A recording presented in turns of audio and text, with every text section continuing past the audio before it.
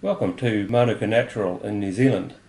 I'm Bill Lewis, and in an earlier video I mentioned the relationship between the compound methylglyoxal, referred to on some Manuka honey labels as MGO, and the longer standing method of interpreting the antimicrobial activity of Manuka honey UMF, or unique Manuka factor. Now today I've drawn a small graph. It's just indicative only, but it gives us the relationship of the quantity of methylglyoxal in Manuka honey and the UMF rating.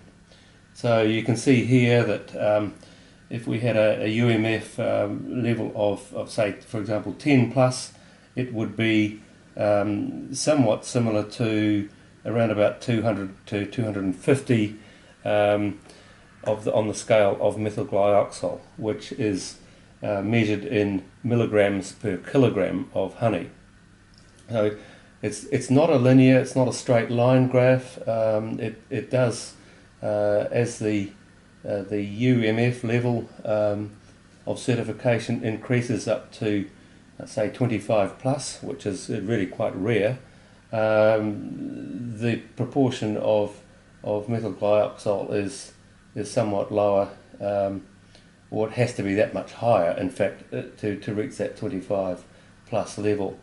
Methylglyoxal is not the only compound that's responsible for the antimicrobial properties of Manuka honey, and it is only a measure of the quantity or the concentration of methylglyoxal in the honey, not totally the antimicrobial properties or the antimicrobial effect of the honey in total.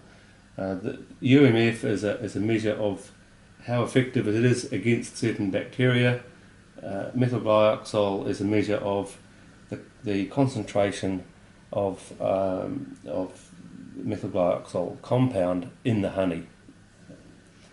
So if you have any comments, please comment to us and we'll come back to you on that, or if you think other people could be interested in this explanation, please feel welcome to share this with other people.